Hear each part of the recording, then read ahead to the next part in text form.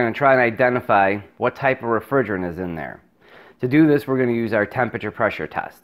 We're going to take the vapor pressure as well as the temperature of the vapor space of the tank and then compare it to a temperature pressure chart to identify the refrigerant. Two things to note. One, this tank has been sitting in this room stabilized for 12 hours so that it can reach a stable temperature. And two, I've got the thermometer here taped to the vapor space of the tank.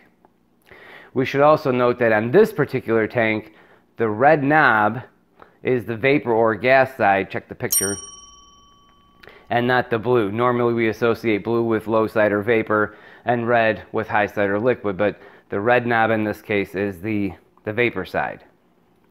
So what I'm going to do is connect this digital gauge to the tank,